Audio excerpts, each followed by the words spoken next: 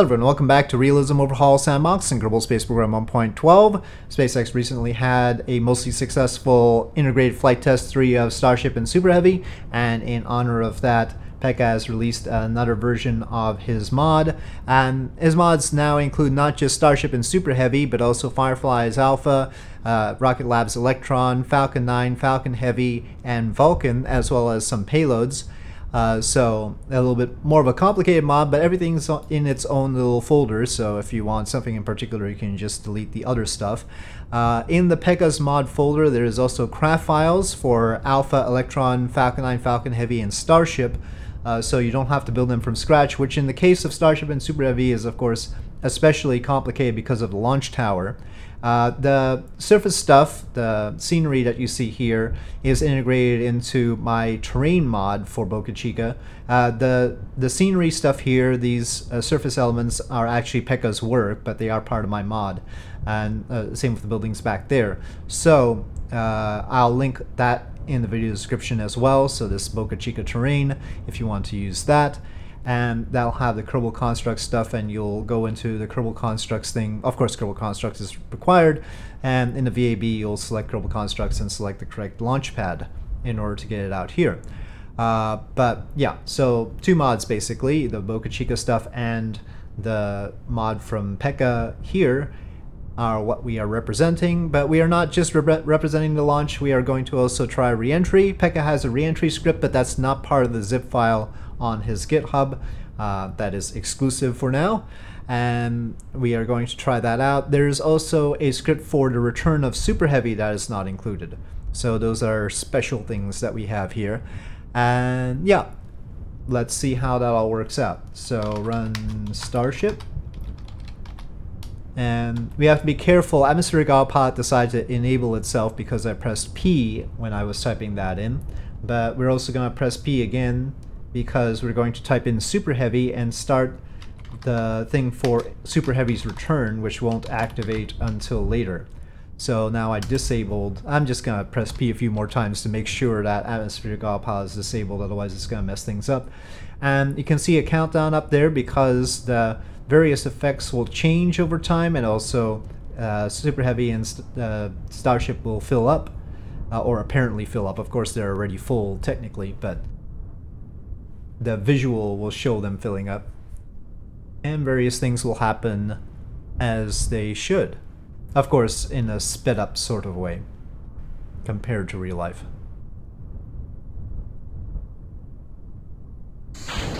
Okay, we have ignition, the water deluge effect, and launch. So I unzipped it directly from the version on the GitHub, so as far as the effects are concerned, this is what that includes. The only thing I'll be using that isn't included in there are the KOS scripts for the Super Heavy and the re-entry. So we can see the waterfall plumes now, and the various effects that are going on here. I'm not a specialist on the effects, that's PEKKA's department, I'm just showing it off. PEKKA worked some magic to make them happen.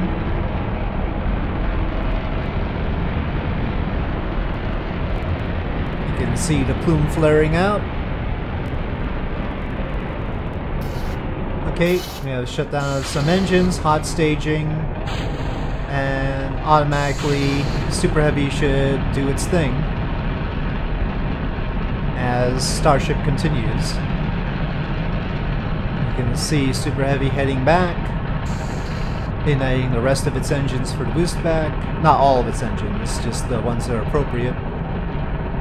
And we continue. You can see the different plumes on this, the surface ones versus the vacuum engines. PEKKA did test the landing of Super Heavy. At a later time I'll probably do a more cinematic video. This is just an explanation and, you know, introduction to the mod video so that you can get it if you so choose. Currently it is carrying a payload. The avgas represents about 125 tons, so very heavy. And the goal is to have this optimized. This is not representing Integrated Flight Test 3 in particular right now. This is optimized to carry a maximum amount of payload and really cut the margins fairly close here. So yeah, we're carrying 125 tons here, which we will kick out once we get to orbit. And we will actually go to a full orbit here. Okay, we have the sea level engine shut down. Again, we're trying to optimize for payload, so we are going vacuum only.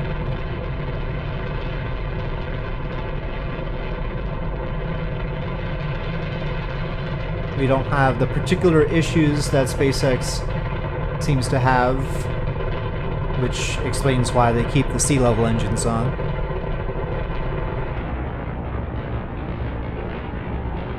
Okay. And we are in orbit.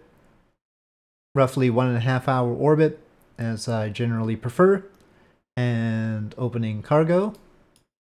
Opening the cargo bay. The big cargo bay. There's a big cargo bay. And we are going to release the payload, and then we're going to wait a day for the re-entry to line up back with Boca Chica. So, separation, backing off, moving away, and now the cargo bay is sort of fixed so that we can actually get stuff out properly, thankfully. A kill rotation there. Much more usable. Okay, and then the return. And let me just make sure atmospheric autopilot is disabled. Also, there was a peculiar problem with physics range extender, but I've turned that off for now. So this is demonstrating that this mod is capable of re-entry. Actually getting it to re-enter is complicated though. So, yeah. As you might expect, the dynamics of Starship and how it controls itself with its flaps, it's complicated. PEKKA has done a good job with this.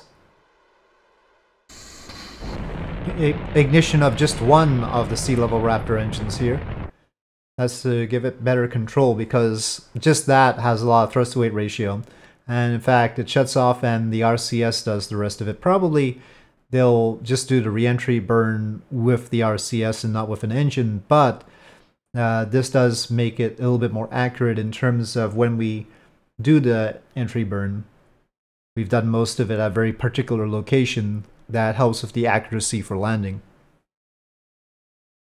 Okay, we are in the atmosphere and it's rolling to the right position. We are in line with Boca Chica, which is right there.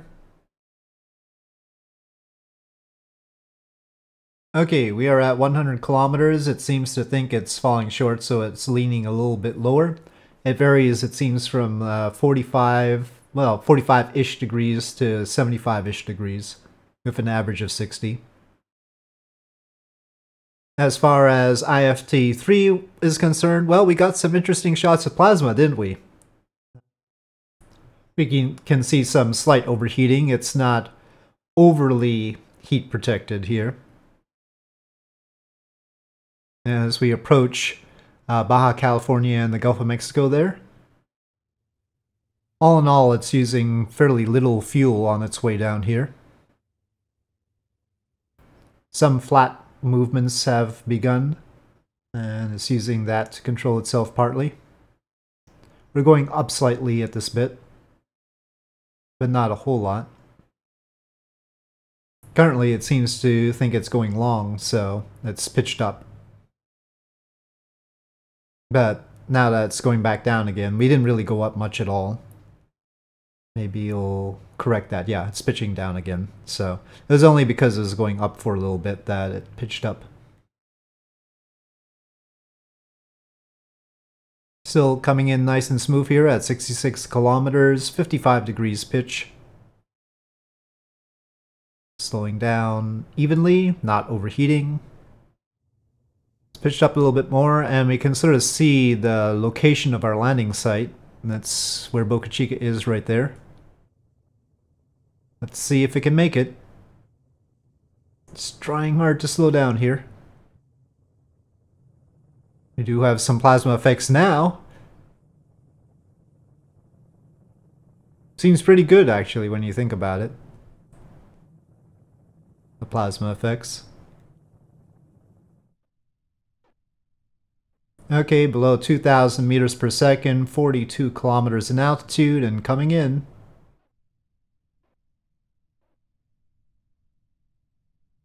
In this part of the atmosphere, it slows down rather quickly. But we might be going long, maybe? I don't know, maybe it's okay.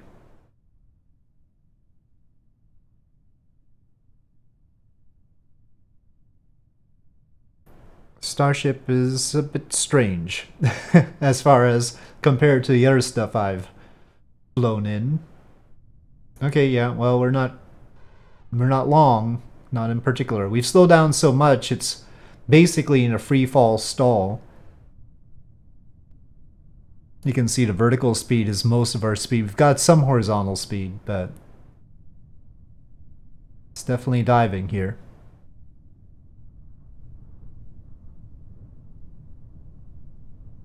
Okay, well now it's converted some of that to horizontal speed. The vertical speed is not too high, but are we going a little bit far? I don't know.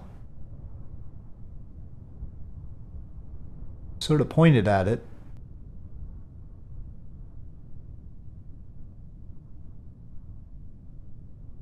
It's, you know, a huge empty body, so actually it's fairly buoyant in the atmosphere. Yeah, right now we're in free fall again. Very little horizontal speed.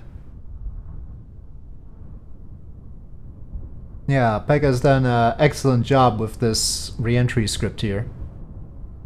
But let's see if it can stick the final phase of it. You can see there's the orbital launch mount. We're not gonna get caught by the chopsticks.